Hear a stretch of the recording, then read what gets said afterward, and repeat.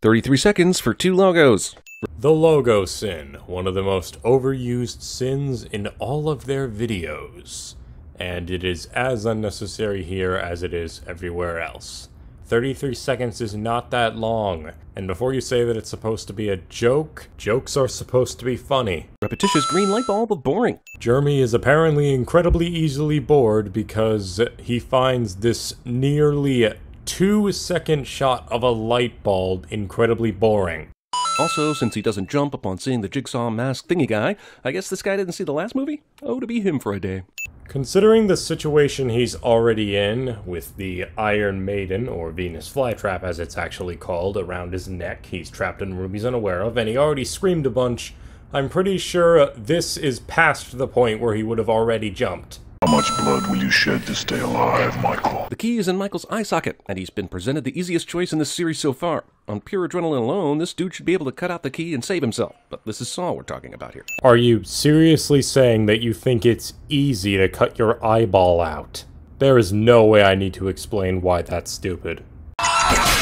You've got nothing to complain about, dude. Not only are you possibly the stupidest Saw victim in history, you got well more than a minute to cut your stupid eyeball out. Do you seriously find it hard to believe that he just hesitated for too long? Also, I'll tell you right now, if this movie is expecting me to remember anything from the first Saw movie, then movie has vastly overestimated my investment. Who goes into a movie expecting to not have to remember a single thing from the previous film? Your mother gets to keep custody, I get to take you into custody. The guy that wrote this line was so proud of himself he literally sucked his own dick right after. Sadly, he choked to death on his own ejaculate, which even the coroner noted was ironic and yet still somehow appropriate. As funny as that was, Jeremy is basically saying, this script is incredibly tightly written, and that's bad. This guy smokes all the cigarettes. It's called characterization. Hey, Starship Troopers girl, still getting work. Good for you. Why is this a recurring thing with cinema sins? Sometimes they just sin the fact that an actor/actress has appeared in another movie. It's weird. I've already solved this case. The victim died because he was stupid. This would be funny if it weren't for the fact that you're still insisting on the fact that nobody would hesitate to cut their eyeball out. And somehow he immediately looks to the ceiling after all that cryptic shit, and after she looks to the left. You can hear someone slamming something made of metal in the background of that sin.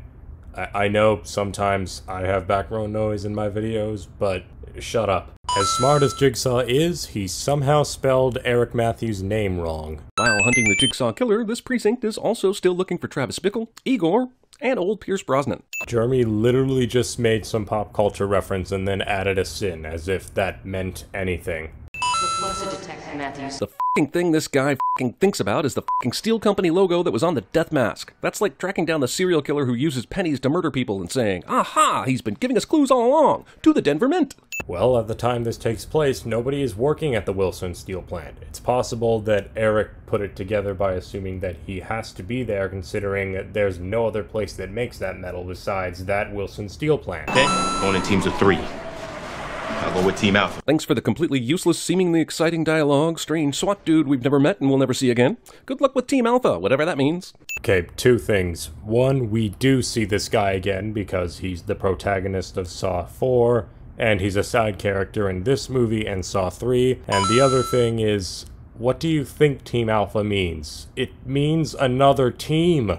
What else would it mean? I never really considered it before, but yes, I think this is true. This movie has more stare action than Batman v Superman the Ultimate Edition. What does this have anything to do with something that is wrong with Saw 2? Is this close enough? Haha, I solved your clever Steel Company clue. Yes, that is what happened. Well done, Jeremy. Oh, yes.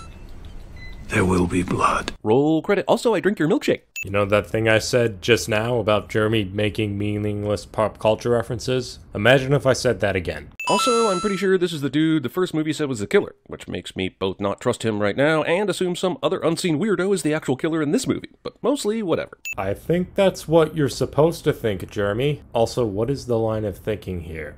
They said this man was the killer in the last movie, therefore I don't trust him, which I don't think you're supposed to. He's the killer, obviously, and therefore, the actual killer is someone else. Reach Daniel's phone. He's not in right now. Wow, he even changed Daniel's outgoing message. I gotta give it to Jigsaw, man. This guy pays attention to every detail, even ones that don't matter. Yeah, he doesn't want to take any chances. It's in character. Movie rips off National Treasure brick-based clue payoff. Jeremy has been doing CinemaSins for 8 years, and we still get sins where all it is a meaningless pop culture reference that doesn't mean anything and isn't a problem with the film. Why is it still here? Everything you need to know is on this. False. You mean to say most of the things you know, but there's no way this tape recorder from the wall contains any information about this guy's brother f***ing his wife behind his back, or about the bus that will not be able to slow down. Not only is everything they need to know on that tape, but this sin also includes another meaningless pop culture reference. Stop! Who is this? What does he mean, gas? Well, first off, he never said gas, he said nerve agent, but you were clever enough to solve the math on that one. And second off, are you f***ing kidding me? Nerve agent and gas are pretty much the same thing. Was that the trap for this door if you use the key? This required one dumbass to turn the key, and another dumbass to look in the peephole for it to work. Unless Jigsaw was expecting the guy who turned the key to also be looking in the peephole, which is also not likely. This did not require someone to look through the peephole, it just requires somebody to be in front of the peephole, at least in an area where the gunshot would be able to hit them. The gunshot doesn't even have to hit anyone, it could literally just be a warning as to the fact that this house is full of traps. Because I've played before. Well, I immediately don't trust this chick and think she's in on it. Jeremy, I think you're literally just saying that because you already watched the movie and you're trying to make it look like you predicted the whole plot, when really you didn't. How in any way does this indicate that she works with Jigsaw? I want a tech team in here now. Find out where that feed is coming from. After 7 minutes of watching the feed, this guy finally asks for a team to check where the feed is coming from. And where's that bomb squad he ordered 7 minutes ago? The bomb squad is on their way here. You okay? Yeah, I'm fine. Dun dun dun. What? I found a door over here. Hey, I pushed on stuff and it worked out. I mean, if you found a door, it's guaranteed that torture clown asshole wanted you to find it, right? How do you not even suspect this at this point? They probably do know that, but they also know that there's an antidote for each and every one of them in the house, because they have a poison in them. So, whatever trap is in there, they have to go through it in order to survive. I don't know, but let's tear that possible clue up, because a shredded piece of paper beats an intact piece of paper any day. The piece of paper has one word on it, and it's a name. It's incredibly easy to remember. I understand everyone in this warehouse has the intelligence of a coked-out guinea pig, but absolutely nobody seems to understand they're in a situation that requires slightly more thought than simply crawling headfirst into an incinerator. And these guys have a flashlight, too. It's not like they couldn't scope this thing out first before diving in. They're desperate for an antidote. They don't think they have any time to think. Movie tries to make us feel sympathy for this apparent Jigsaw killer guy by giving us the MTV supercut version of his Walter White cancer diagnosis. You're not supposed to feel sympathy for him. You're just given the information as to what happened. Did you remember that Carrie Elway's character from Saw was named Dr. Lawrence Gordon? Because I did not. So how did I write this sin? I did not write this sin. Even if you forgot Lawrence's name, you can infer from the scene that he's the one who told John that he has cancer. Those who don't appreciate life do not deserve life. So basically, everyone but the double rainbow guy then? You have broken me. I don't think we should stop. Discount middle school Casey Affleck is right. You should keep moving. Jeremy, it's not that hard to find real criticisms of this film. Actually find some. How did this chick even think to check the couch wounds for shit? I told you earlier she's in on it, and this here is just more proof. Who does that? The actual reason is that she knows that it's there because she works for Jigsaw. But the reason we're supposed to think is that she's a survivor, so she would know that she should search these specific spots, like couch cushions, loose bricks, or anywhere else. Dude, did you just come in here out of breath looking like you've been stabbed or about to throw up? The poison is affecting them. That's why he looks like that. If it's stuck, it's a trap.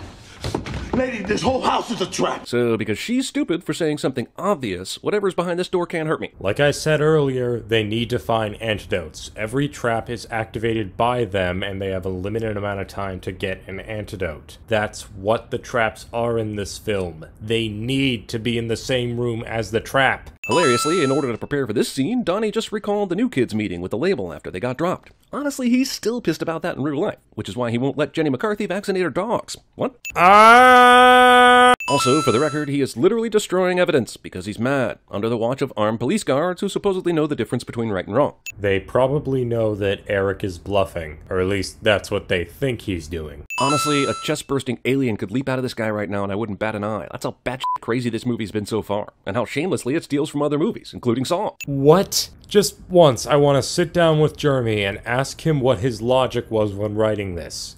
I know CinemaSins has a team of writers, but I'm starting to find that hard to believe. What movies has this film stolen from? I'm sure the true Jigsaw killer also planned for these two to go from conversation to knife fight in 3 seconds time. Jigsaw did not plan for this fight. He wanted everyone to work together so that they would all make it out alive. In fact, if they did everything exactly how Jigsaw told them to, they would have all made it out alive. Well, I don't know what's going to happen next, but I feel confident labeling this a convenient seizure. How in any way is this seizure convenient? Also, thinking a game-playing motherfucker like this gives two shits about being beaten up. Come on, Donnie, didn't you see The Dark Knight 3 years from now? As far as Eric is concerned, he's already tried everything. This is the only option he deems that he has left. This is his most desperate moment. On a dying whim, this girl goes down the hall and into this room. And wouldn't you know it, Jigsaw has the perfect little death scenario planned and plotted out for her. Voila! Because this asshole's fucking god, apparently. This next sin contains spoilers for the entire Saw series except Saw 8, or Jigsaw as it's actually called. So, just as a warning, skip to this time code if you don't like spoilers, and just watch it if you don't care. You know how every trap in this movie came with a note with a name on it, and that name is who the trap is for? Well, we see her hold that note, but we don't see whose name is on the note. So we don't know if this trap is meant for her or not. So Jeremy's claim that she somehow went into the exact room with the trap that's meant for her and died by the trap the way Jigsaw planned is supported by no evidence. I know in the commentary they say that the trap is meant for Gus, but I don't use the commentaries as sources for any of these films because what happens to your character after he crawls out of the bathroom? What do you think? Do you have an opinion? Tell us your take on it, Karen. What did Lawrence do? Look, I mean, look, let's face it, guys. He's severed a whole leg off. I mean, there's just, you know, the loss of blood alone, even with that pathetic tourniquet that he's made with his shirt, it's a wrap. He's not going to get 2 blocks. It's like that scene from Monty Python and the Holy Grail. Like, you were like, come here, I'll bite your leg off. It's just a flesh wound. It's just a flesh wound. Do you know that sawn off? Come on! Don't be a pussy. Do you know that I went online, Kerry, and I found some great Saw fan sites, and one of them had a link to a site that was filled with all this Saw fan fiction, people who'd written stories about Saw. You're joking. And one of them was it was from your character's point of view after he'd crawled out of the bathroom. No way. It was about 3 pages of just this inner monologue going, oh God, my foot's missing. What do I do now? I'm bleeding, and my foot's missing. And I'm bleeding. And to top it all off, my foot's gone. Yeah. It was great stuff. And I'm bleeding. And plus, I've ruined my best shirt. Yeah.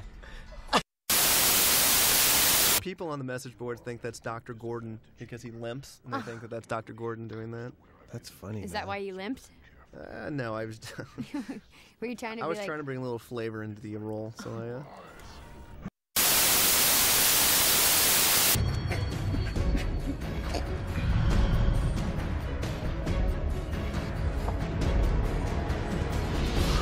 Without you, my work over the last few years would not have been possible.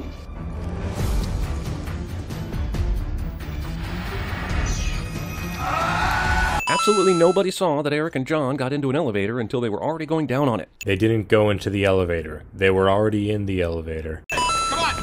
Secure the warehouse now! Wait, all this time, you never secured the warehouse you're in? F***ing what? Or is this just some lazy copy-paste screenwriting going on here? I'm indicting every single one of these motherfucking cops on charges of aggressive incompetence for not checking the very goddamn building they've been standing in the whole motherfucking time. Goddamn, this pisses me off. As far as they knew, Jigsaw was the only person in the entire warehouse. They didn't have to secure it because he's in a wheelchair and in handcuffs. You're gonna need this key when you get inside the house. Eric suddenly trusts Jigsaw. I guess because he thinks his beating 100% worked on that psychopath. Eric is desperate to find his son. Also, all John is doing is handing him a key. What do you think would happen? You still don't know your own number. How are you gonna get it if I don't tell you? It's really too bad this group of criminals and strangers couldn't work together in the 2 hours Jigsaw gave them. He was trying to teach teamwork, damn it. That's the point. This person put a horse mask on and... Horse mask? Horse mask? That's a pig mask. Myself a father, a leader, a teacher. More surprises! Amanda was working for Jigsaw all along. But first, let's put her in a room full of criminals. One who's a murderer. Also, I guess she can be a surprise reveal later. I mean, I guess she was supposed to help Daniel stay alive during all that. But that's another plan that could have backfired. What's the movie if Daniel dies? What is Jigsaw's point if he ended up getting killed? Jigsaw probably knew that none of these people are willing to murder a child. Also, there is no serial killer among them. Unless you're referring to Xavier, but he's not a serial killer. He's a drug dealer. It is I who will carry on John's work after he dies. For one movie. How is that a problem with this movie? Game over. Wait a minute, why? Isn't the SWAT team running around in this building right now? Isn't the van with Jigsaw in the passenger seat still parked outside somewhere? They're just never gonna find this place. I am befuddled. Are we sure CinemaSins has a team of writers? Because if they did, they had to have noticed that this was wrong, unless it's an intentional error. For those who haven't seen the film, Eric and Amanda are not at the same house as the SWAT team. The SWAT team are at a house that looks similar to the real house, while Eric and Amanda are at the real house. We can tell this by the fact that the door at the nerve gas house has the big hole in it from when Xavier busted it open, while the house that the SWAT team are at doesn't. We can also tell it by the fact that Rig literally says this. Terry, we're in the wrong fucking house. I'm honestly debating if this is either ignorance or just faulty evidence to support Jeremy's opinion.